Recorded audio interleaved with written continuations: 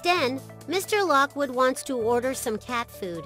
He asked me how long a full case of cat food will last him.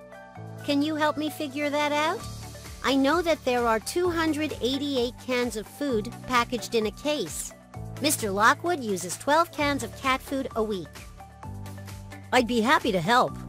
We can use long division and an area model to find your answer. An area model?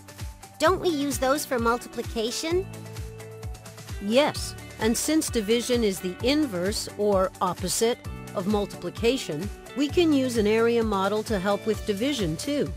For example, in the equation 35 divided by 7 equals 5. The area model shows that the length is 7 and the width is 5, which makes the total 35.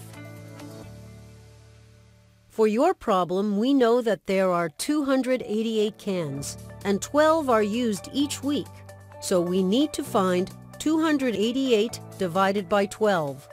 Because division is the inverse of multiplication, we need to think about what number multiplied by 12 will give us 288.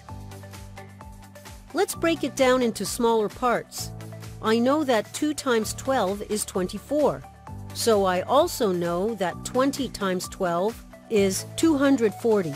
Since 240 is close to 288, I'm going to estimate that the answer will be that a case of cat food will last Mr. Lockwood around 20 weeks. Okay, I understand so far. Find the quotient. Select the correct position for each digit in your answer by choosing one of the available boxes. Then, use the number selector to input the number.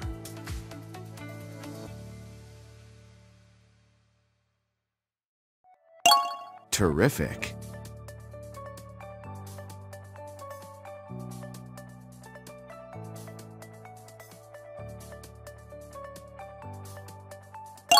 Well done!